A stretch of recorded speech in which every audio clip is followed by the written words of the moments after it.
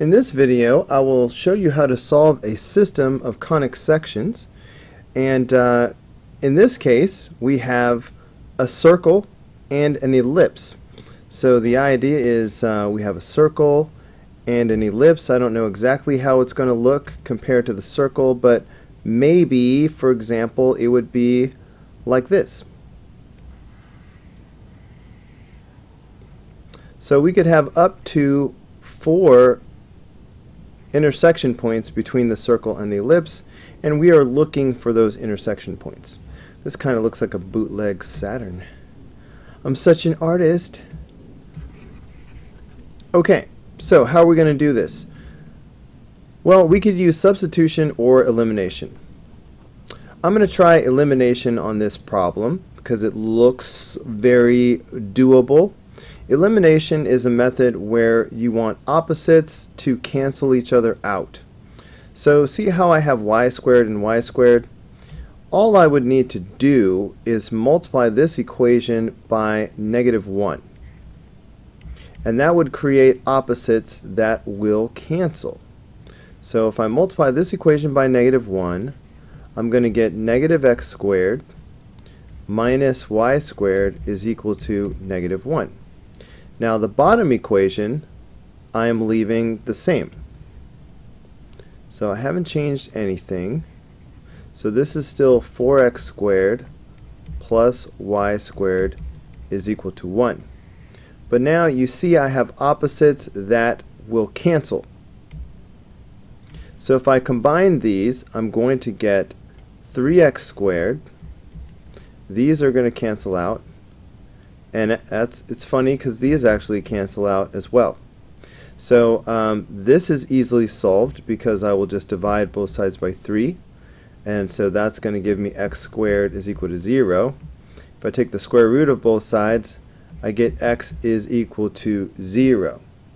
So understand that what I have right now, as I begin to build my solution set, I have an x value, 0, comma, what? Alright, I still need the y value that's going to go with this. So where am I going to get the y value? Well, I'm going to take the x value that I have and plug it into one of the original equations. The top equation looks the simplest, so we have x squared plus y squared is equal to 1. If x is equal to 0, alright, if I take this and I plug it in right there, then that's going to give me 0 squared plus y squared is equal to 1. 0 squared is nothing, so I'm just going to have y squared is equal to 1. If I take the square root of both sides, then I'm going to have y is equal to plus or minus 1.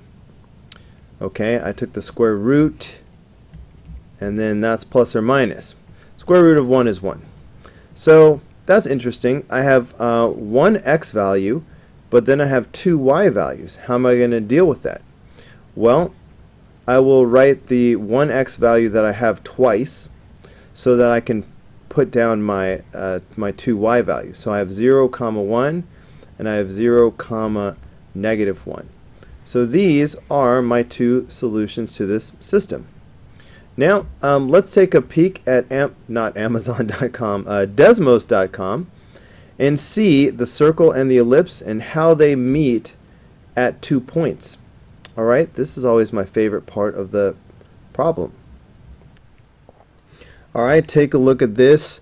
The purple one is my circle, the red function is the ellipse, and as it turned out, the intersection points are 0, comma -1 and 0, comma +1, just like this. Isn't that neat? Take a look at problem number 4. Let's try solving this by elimination method again. So, first of all, you need the like terms to be lined up. So, the top equation I have x squared and then y squared. But then in the bottom equation I have y squared and then x squared. So I'm going to switch this around. So just recopying the top equation, I've got x squared minus y squared is equal to 36. and then putting the negative 9x squared first, and then plus 4y squared is equal to 36. Now the like terms are all lined up. By the way, these are both hyperbolas. I can tell because I have a positive and a negative x squared and y squared terms in both cases. One's positive and one's negative. That makes it a hyperbola. Anyways, if we're going to do the elimination method, we need opposites that will cancel.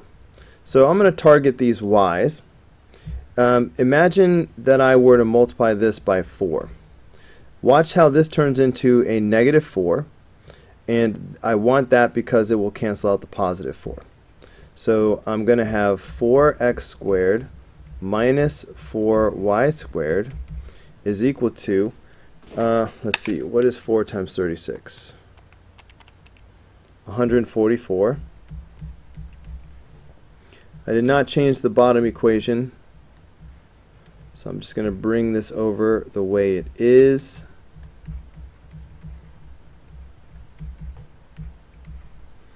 Okay, so now I'm going to combine these equations into a new equation, but these are going to cancel each other out.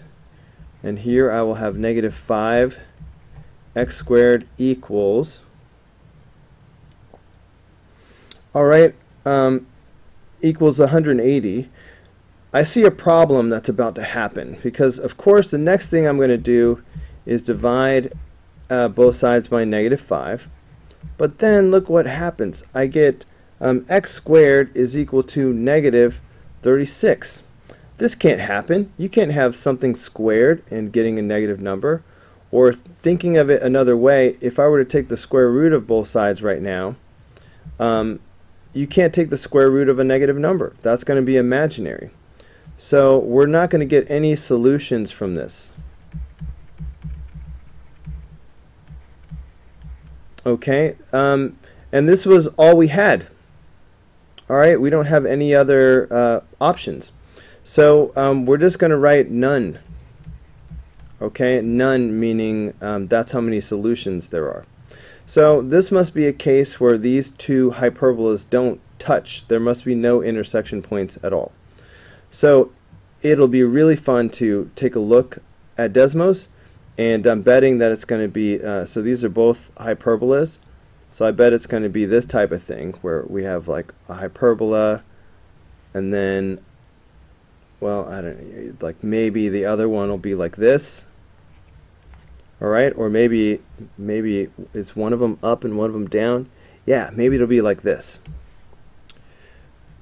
Okay, maybe because we'll have a sideways hyperbola and then we'll have a vertical hyperbola, but they never touch. That's my bet. Let's take a look. So take a look at this, guys. The purple one is the hyperbola here, and the red one is the vertical hyperbola. And just like we thought, they simply don't touch. So that's why there was no solution, and that's a pretty cool picture. Alright, take a look at number 5. Let's try solving this one by substitution. So I'm going to write these side by side, which is something I like to do for organizational purposes whenever I do a substitution problem. So I have this equation, and then I have this equation. Alright, so what I can do is, since y squared equals 3x minus 1, I can take this 3x minus 1 and substitute it for y squared in the other equation. So this will become x squared plus 3x minus 1 squared is equal to 9. Alright, I made that substitution. Wait, I messed that up. Y squared equals 3x minus 1. It's not y that equals 3x minus 1. So this should not still be squared.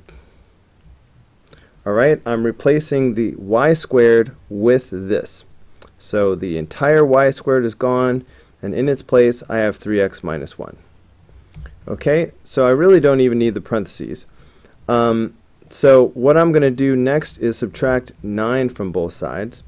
So that's going to give me x squared plus 3x minus 10 is equal to 0. Now this looks like it's probably going to be factorable. So x squared is x times x. 10, I'm thinking 2 times 5. Inner, I have 2x. Outer, I have 5x.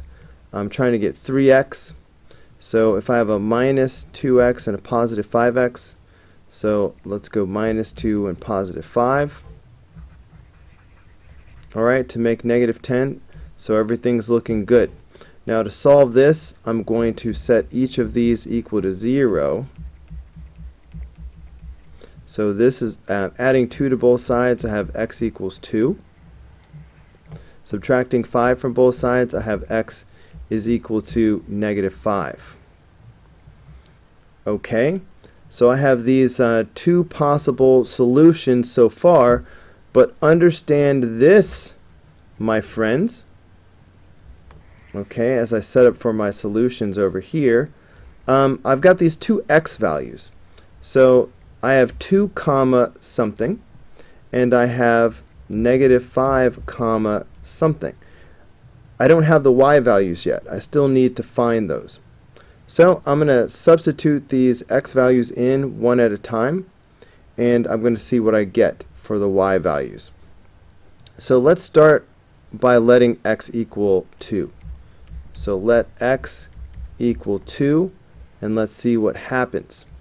So this would become y squared is equal to 3 times 2 minus 1. So y squared will equal 6 minus 1. So y squared will equal 5. So that means y is going to equal plus or minus the square root of 5. Alright, well that gives me two different y values for this one x value. So how do I write this down? Well, since I have two different y values, I'm going to have to write the first x value twice. Okay, so I've got radical 5 and negative radical 5. So I have two solutions so far from the same x value. Now let's see what happens if we let x equal negative 5 now. Alright, so now let x equal negative 5, and let's see what happens. Alright, do I have space down here? I think I do. So y squared, I'm still looking at the same equation right here. So y squared is equal to 3 times negative 5 minus 1. So y squared is equal to negative 15 minus 1. So y squared is equal to negative 16. Huh, that's not possible. You can't square something and get a negative number. Or looking at it another way, if I were to go forward and take the square root, that's imaginary. You can't take the square root of a negative number. So we're not going to get any solutions from here.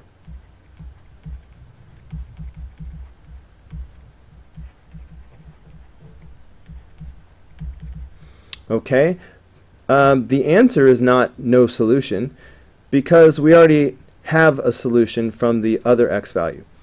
Okay, but this negative 5 business, that didn't work out. So these are my two solutions, my only two solutions. Alright, so let's look at what we had. This first equation was a parabola. You can tell by the way only one variable is squared, so that's a parabola. I should have written it as a sideways parabola. You can tell because when the y is squared, that's a sideways parabola. Okay, so we have a sideways parabola and a circle with radius 3. Okay, and we have two solutions. So put these two together, and I'm betting we're dealing with this type of a situation. Okay, and I bet we just found these two solutions right here. So having made our guess, let's check Desmos and see how we did. So take a look. The purple one is our sideways parabola, just like we expected. The red one is the circle, and here we have our two intersection points, 2, comma 2.2 and 2, comma negative 2.2. And this is the value of square root of 5, and this is negative radical 5. Alright, that is pretty neat. Alright, let's just throw a real world problem into this video as a bonus. A semi-elliptical arch over a tunnel for a road through a mountain has a major axis of 100 feet and a height at the center of 40 feet. Sketch a graph of the arch with the center of the ellipse at the origin. Identify the coordinates of the known points. Let's just go ahead and do that right now. So they said the arch was semi-elliptical, meaning it's half of an ellipse. They said that the major axis was 100. So that means 50 in each direction from the center, which of course is 0, 0. They said the height of the arch at the center is 40. So we have these 3 points labeled. Now we need to find an equation of this ellipse. Okay, so the way that you have the equation of an ellipse at the center is just going to be x squared over a squared plus y squared over b squared, and that will equal 1. Alright, the center is 0, 0, so I'm just going to have x squared and y squared. So I just need to know what's a squared and b squared. Well, a is just the distance from the center to a vertex. So a is 50. So that means this is going to be, maybe I'll just write this down. So a is 50, and b is 40. Since b is the distance from the center to a covertex, which is what the top of the arch is, a covertex. So I'm just going to square these.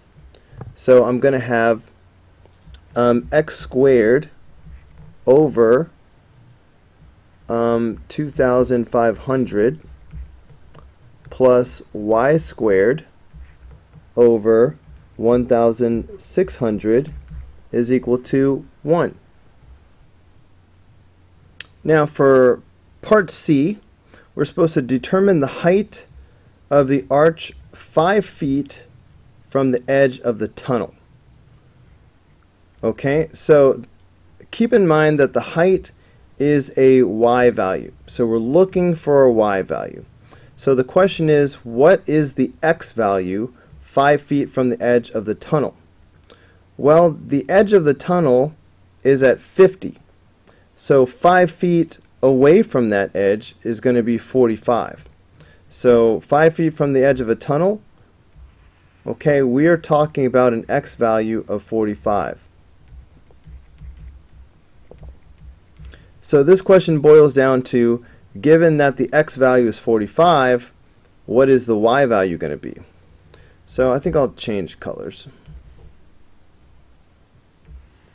So let's use the equation that we just found, and we're going to plug in x equals 45, and we're going to solve for y. So this would become 45 squared over 2,500 plus y squared over 1,600 is equal to 1, and we need to solve this for y. So that gives me 2,025 over 2,500, which reduces to 81 over 100. So I'm still trying to get y squared by itself. So I'm going to go ahead and subtract 81 hundredths from both sides. Okay, so now I have y squared over 1,600 is equal to, and I need to do 1 minus 81 100ths.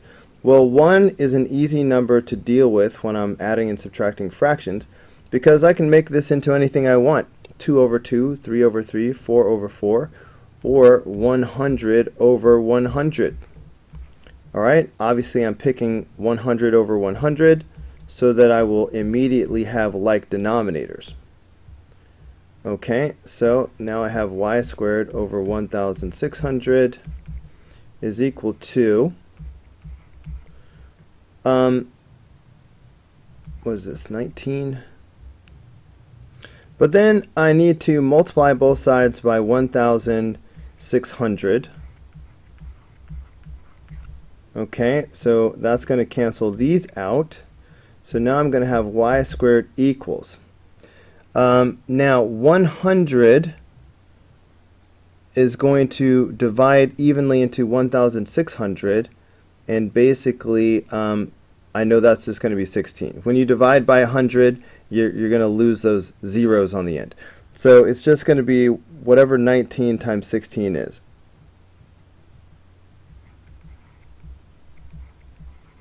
On second thought, instead of actually multiplying 19 times 16, I'm going to leave it like this because my next move is to take the square root of both sides, and that's going to give me 4 radical 19, which is easier to see in this form. So this is the y value right here. I didn't do plus or minus because you can't have a negative height. So it seems like for a real world problem like this, a decimal approximation would be more appropriate. So I'm going to go back and take the square root. So 4 radical 19 is approximately 17.4 feet. Okay, so that is the height of the arch 5 feet from the edge.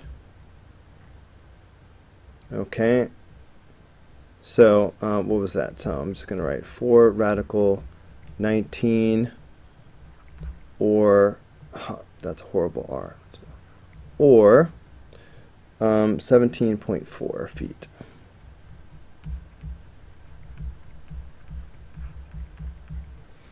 Okay, and one more little question here. Determine the height of the arch 5 feet from the center. Well, the center is at 0, 0. So 5 feet from the center, we're simply talking about an x value of 5. So again, all right, I'm going to change colors. So again, we're being asked to find the height. Okay, so we're being asked to find a y value, and 5 feet from the center. Okay, they're giving us that the x value is 5. So really we're just going to do that exact same process that we did a moment ago again. Okay, so using our equation of the circle, substituting 5 in for x, I'm going to have 5 squared over 2,500 plus y squared over 1,600 is equal to 1. So 25 over 2,500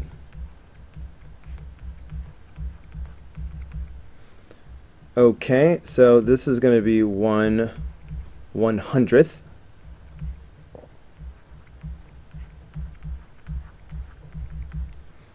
Alright, so again I need to move closer to having y squared by itself, so I'm going to subtract 1/100th from both sides. So now I've got y squared over 1,600 is equal to, so I've got 1 minus 1 over 100. And again, I'm going to write 1 as 100 over 100 so that I will have like denominators right now. Okay, so now I've got y squared over 1,600 is equal to, alright, obviously 100 minus 1 is 99. Okay, and it is once again time to multiply both sides by 1,600. Alright, that way these will cancel out. So now I have y squared equals 100 goes into 1,600 16 times. Okay, so 99. There are more perfect squares here. So I've got y squared equals 16 times 99. But 99 is 9 times 11. So it's really like we have y squared is equal to 16 times 9 times 11. So if I take the square root of both sides, I'm going to get y equals, and this is going to be 4 times 3 times radical 11. Right? Square root of 16, square root of 9. So this is really going to be 12 radical 11. Okay, so let me go ahead and write that down. So we're going to have 12 radical 11, and let's see what that is as a decimal. 12 times the square root of 11 is approximately 39.8 feet.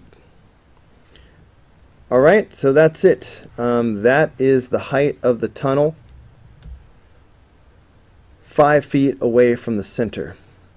And it makes sense that it's getting pretty close to 40, which is the maximum height. It's only 5 feet away. It's only just a little bit to the right of the center. So it should be pretty close to 40, but a little bit less. So this makes a lot of sense.